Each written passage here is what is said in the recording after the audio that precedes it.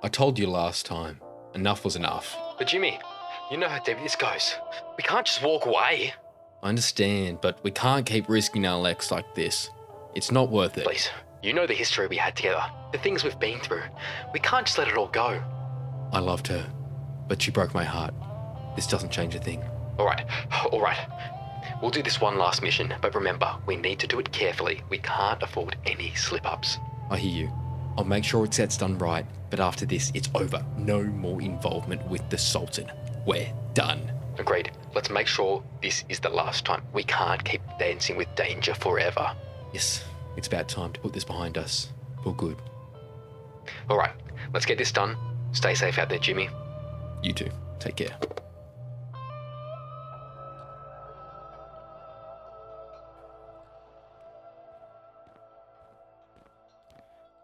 As Jimmy walked down the dimly lit streets towards the bar, the night enveloped the city in a shroud of mystery.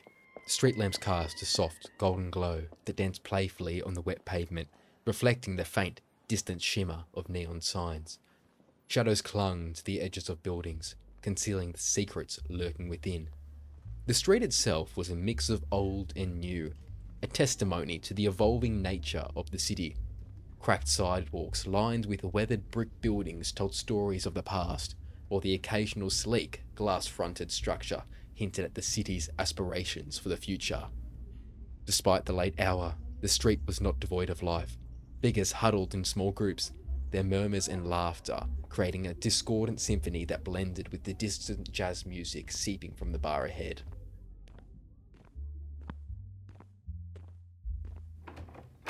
As Jimmy pushed open the weathered door of the bar, a wave of warmth and a cacophony of sound enveloped him.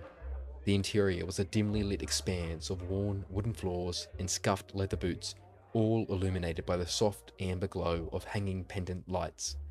The aroma of aged whiskey and stale cigarette smoke lingered in the air, intermingling with the rich, earthy scent of damp wood. The bar itself, a long-polished wooden counter, was manned by a burly bartender with a no-nonsense demeanour, wiping down glasses with a well-practiced hand.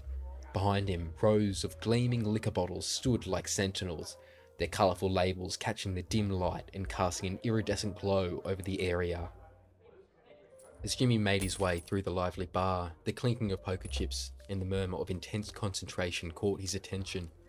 He approached the table where a group of men were engrossed in a high-stakes game, the tension palpable in the air. Come, join us, buddy. One of the players called out, a mischievous glint in his eye. It could be your lucky day to win. Another chimed in. Jimmy paused for a moment, his gaze sweeping over the group. His eyes met with the gaze of a man with a stubbled jaw and a weathered face, who leaned back in his chair, a wry smile playing on his lips. Ah, barkeep, pour this man a drink. We're going to take all his money. The bartender glanced over at Jimmy and gave a knowing nod. Pop down, Osvaldo, and leave the poor man alone. We all know you keep an extra king and queen up your sleeve. Osvaldo, a wiry man with a flashy grin, shot a mock scowl at the bartender. You ruin all the fun, you sleazy rat. You're lucky my boss isn't out the front to make a mess of you. Glimpsing a momentary respite in the camaraderie, Jimmy offered a small smile. Gentlemen, I appreciate the offer, but I have better things to do than play cards right now. Suit yourself, man. The player across the table shrugged, his focus quickly returning to his hand. Jimmy approached the bar, his eyes scanning the worn countertop as he leaned against it. The bartender glanced up from wiping a glass and offered a nod of acknowledgement. Hey, thanks for saving my wallet back there. The bartender's eyes crinkled in the corners, the hint of a smile tucking at his lips. Don't mention it, man. What can I get for you? Pausing for a moment, Jimmy shifted his weight and looked around the bustling room. Nothing to drink, sorry. I'm looking for somewhere a bit more private I can make a phone call. It's a bit noisy out here, you see. Do you have a back room or something I can step into for a moment? The bartender leaned in slightly, a hint of wariness in his eyes. We do, but you'd be better off stepping back outside. There's some sort of meeting going on back there. Don't think they're the kind of sort that want to be interrupted. Jimmy nodded, acknowledging the advice. I'll take note of that, thank you. His gaze shifted towards the back of the bar. The bartender resumed his work, polishing the glass with a practiced hand. "Take your time, friend. Just don't get yourself into any trouble back there." With a tap of his hand on the bar, Jimmy offered a slight smile before turning away, his footsteps carrying him towards the back of the building. As he walked, he couldn't shake the feeling that the bartender knew more than he let on, a sense of intrigue mingling with the gravity of the mission. The atmosphere changed as he walked deeper into the bar. The air was heavy with the scent of aged wood, spilled alcohol, and hushed conversations. Deep crimson wallpaper adjourned the tattered jazz posters lining the walls, capturing the essence of an era long past. Dimly lit sconces cast elongated shadows that danced with the flicker of their flames, adding to the allure of mystery.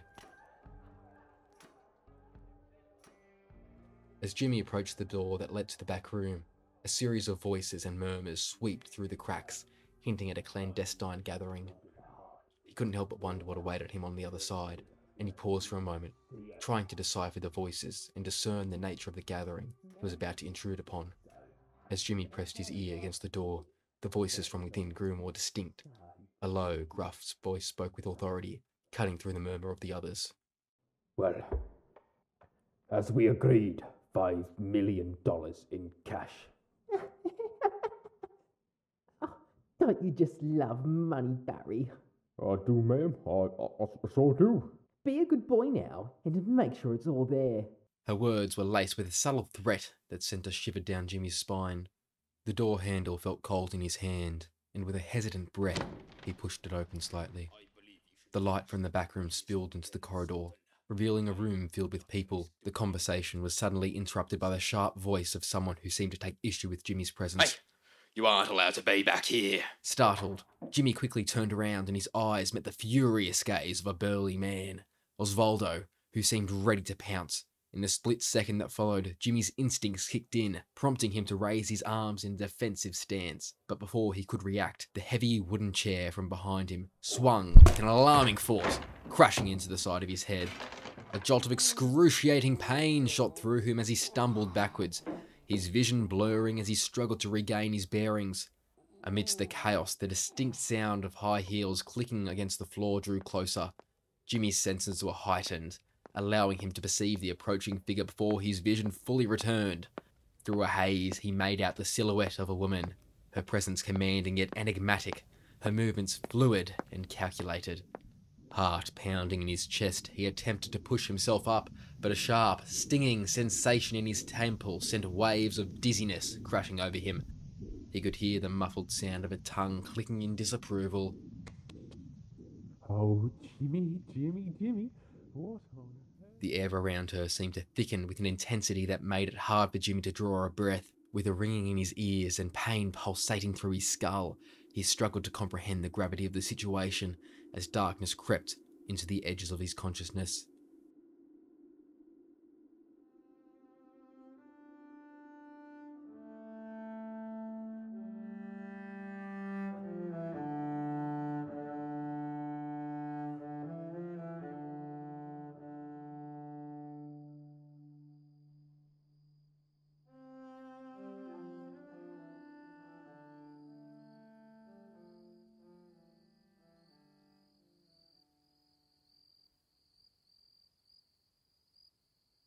As Jimmy moaned, his fingers grazed the gritty texture of dirt beneath him. Panic set in, propelling him to scramble to his feet, his hands brushing through the loose soil. The ground felt uneven with a rough terrain seeming to shift and change with each desperate movement below him. "What on earth is this place?" His voice echoed and reverberated, as if bouncing off invisible walls that enclosed him.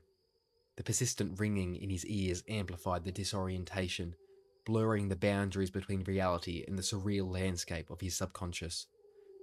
A chilling laughter, seemingly originating from all directions at once, encircled him, seeping into the darkest corners of his mind. The echoes of his own desperate plea, amplified and distorted, coming back to him as if taunting him to his very essence. The laughter seemed to toy with his vulnerability, teasing him with a sense of foreboding that refused to be ignored. The ground shifted beneath his feet, alternating between soft dirt and unforgiving stone. Each step was a leap of faith into the unknown. as though the very fabric of the dream world conspired to keep him trapped within its ethereal grasp. Suddenly, the darkness gave way to a dimly lit chamber, its contours barely discernible in the faint light, the air heavy with anticipation, and his footsteps resonated through the expanse. Despite the overwhelming sense of foreboding, Jimmy couldn't shake the feeling that there was no turning back from this surreal journey into the unknown depths of his own mind. He pressed forward, his cautious steps echoing in the vast emptiness. The chime of a bell seemed to guide him, urging him to continue this path, despite the eerie silence that enveloped the chamber.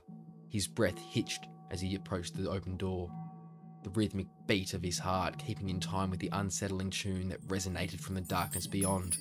The room seemed to transform around him, taking on a surreal quality that defied all logic, the walls pulsating with an otherworldly rhythm that matched the chaotic tune of the unseen pianist. Jimmy's footsteps faltered as he struggled to maintain his balance. Embrace the melody, Jimmy. A voice murmured. Embrace the melody, Jimmy. Let the music guide you. Let it wash away the burdens that bind you. Jimmy's mind churned with conflicting emotions, the allure of the unknown pulling at him like a powerful undertow. He wavered his resolve, tested by the seductive promises that hung in the air, like ripe fruit waiting to be plucked. Amidst the surreal spectacle, a memory flashed before his eyes. A fleeting glimpse of the faces of those he had once sworn to protect. Their voices echoed in the recesses of his mind, a reminder of the duty that had become of his life's anchor, grounding him in the face of uncertainty. With a deep breath, he shook off the enchanting grasp of the dream world, steeling himself against its relentless pull. No, I can't lose myself to this illusion. The surreal world began to unravel around him. He felt a sense of determination well within him, a fierce resolve to break free from the clutches of the dream world and return to the tangible reality that awaited him. With a determined step, he pushed through the disintegrating illusions, each stride carrying him closer to the threshold of the waking world. The voices around him rose in a crescendo of desperation, their cries growing increasingly frantic as he neared the edge of the dream world's grasp. And with one final surge of willpower, he broke free, his body jolting as he found himself once more in the familiar embrace of the bar. Gasping for air, he steadied himself against the bar counter. Where are they? He looked around frantically, with a plea of hope that the Sultan was still present. They're long gone and they left you for dead. How about I pour you that drink now? No, they can't be gone. No, I need to finish the mission. This was supposed to be it. I was going to be free. Get away.